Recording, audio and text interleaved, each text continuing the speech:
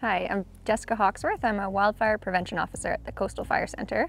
Each year in the province, nearly half of all the wildfires we see are human-caused. The remainder are lightning. As summer heats up and our fire season gets going, the province has an opportunity to restrict open fire use. We do this in order to help prevent those unwanted human-caused fires. So when the province is making considerations based on potential open fire restrictions, we look at the buildup index. The buildup index is a somewhat more stable indicator of the type of fire that we might have, how much the fuel might consume, and what the burden might be on response resources to be able to be successful with suppressing that fire. So the prevention section in each region is keeping an eye on the BUI numbers as they climb towards certain thresholds.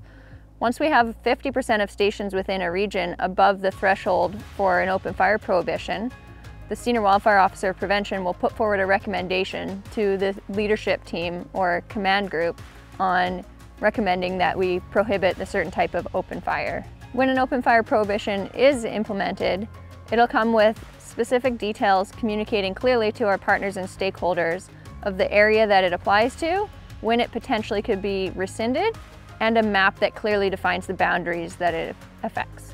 There are 6 fire centers across the province, each with staff monitoring these numbers to ensure that prohibitions are enacted and rescinded appropriately based on local conditions.